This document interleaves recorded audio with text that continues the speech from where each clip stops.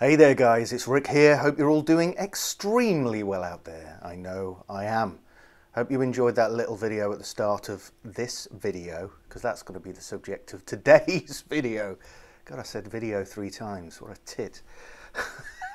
Anyway, I'm digressing already. We haven't even started the video. But yeah, we're going to be talking about sweep picking.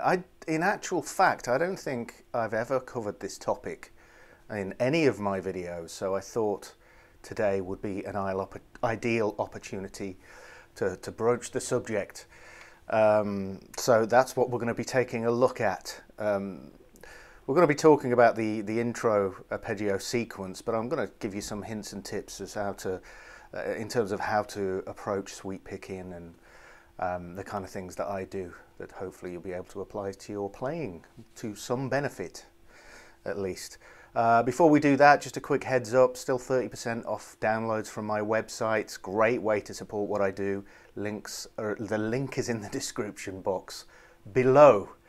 Hope you're enjoying the quality of this video. I've just upgraded my lens. It's looking pretty sharp, I have to say. So anyway, I'm definitely digressing now. Right, so we're going to be taking a look at sweep picking, and we're going to be basing it around that sequence that I put together just to give you something to practice, to take away and practice.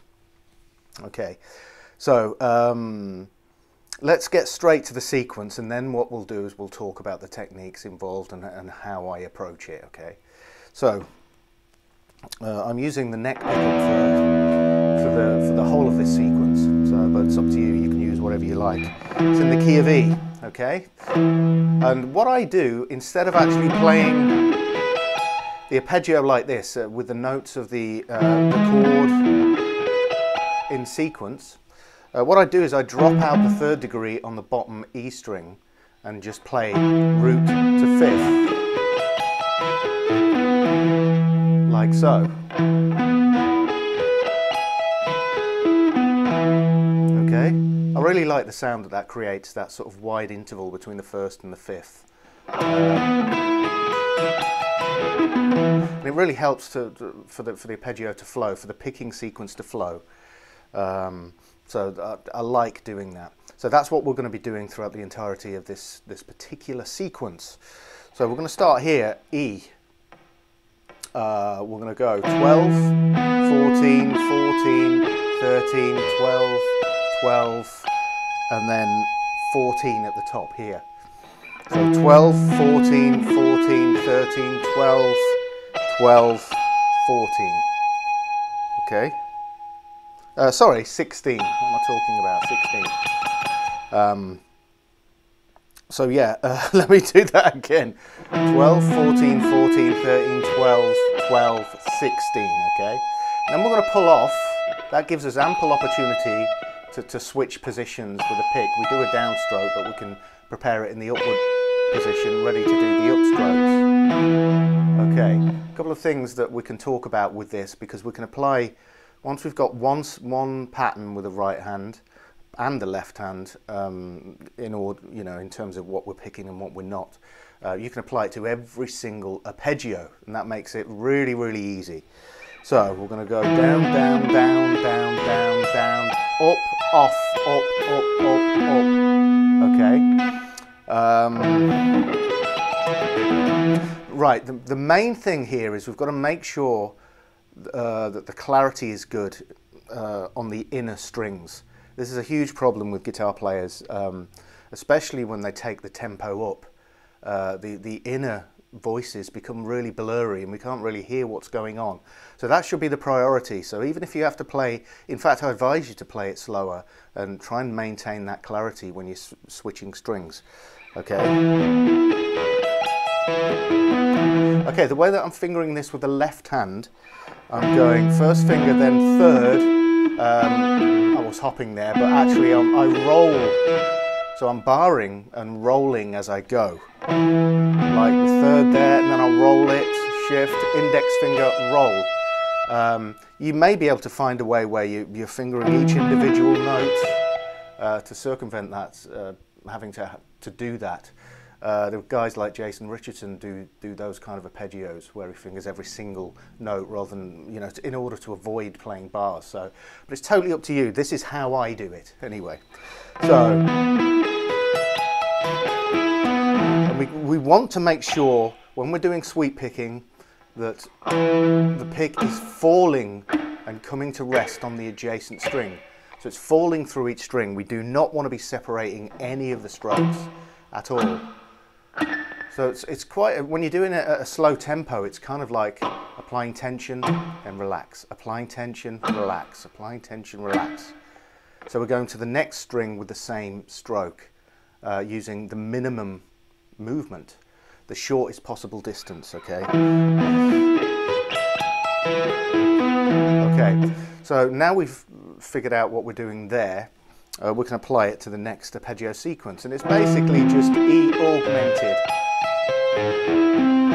So we're taking the 5th degree, raising it, everything else stays the same. Again, this is a bit of a pain because when we get to the B and the G and the B strings, we've got to roll. But again, if you can come up with a different fingering, by all means use it. That's how I do it. Down, down, down, down. Then roll the second finger, pull off, up, up, up, up. When it comes to this note, which is repeated, like that, I use an upstroke, but you can use a down if you wish. Okay, so that's the augmented chord, E augmented. Then we go to this chord here. That's basically a C sharp minor in first inversion. So it's this, but we're playing the root in the 3rd degree in the bass, which makes it a first inversion. So again, following the same principle.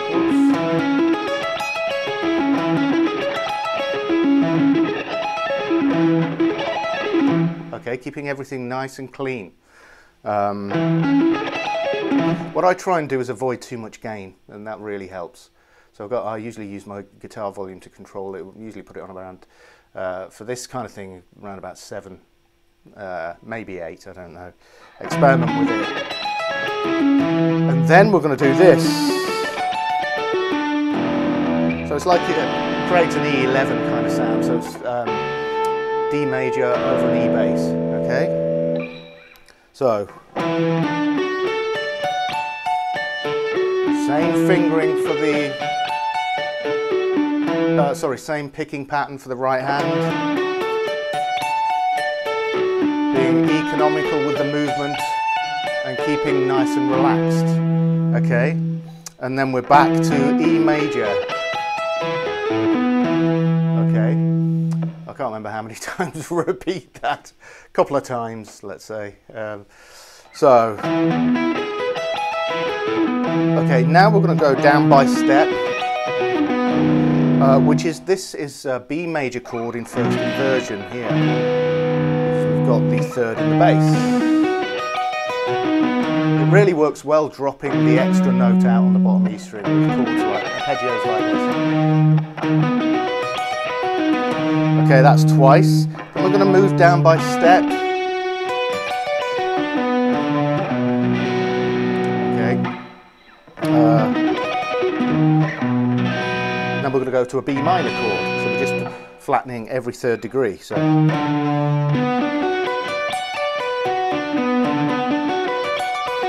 Okay, the voice leading is very important here. It's important to just be aware of what's going on when it moves from chord to chord, because it's subtle changes by step, by semitone usually.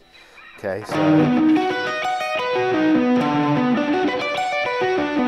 okay, then we're going to move down to this chord here, which is A major in first inversion. Same. Then we're going to go to A minor. We play it 4 times.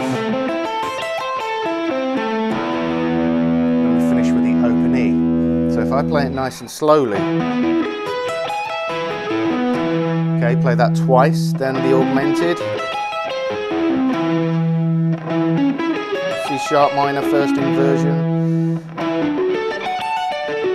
D over E, then back to E again.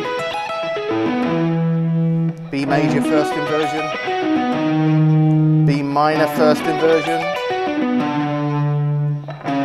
A major first inversion. A minor first inversion, and then finish on the E. Okay, it kind of sounds like it wants to keep going and going, but I didn't want to do too much. But anyway, that is the whole arpeggio sequence. So just remember, just to recap on what I was talking about here, make sure you concentrate on complete clarity with every single note wherever possible. It's very, very hard to do when you start bumping up the tempo to maintain that clarity, like I said before, especially on the inner strings. It's very, very difficult, but guitar playing isn't easy. It's a challenge, and if you want the best results, you've got to put the work in. You approach it superficially, you'll get superficial results. Simple as that. So think about that. Think about the relaxation when you play, just letting the pick fall through the strings. Don't separate the strokes, and everything will work out great. So that's about it for today. Again, if you want to support me, it's 30% off downloads from my website. Link is in the description box below. Follow me on Instagram, subscribe, click the notification button, and thanks for watching, and I will see you in the next video. Peace.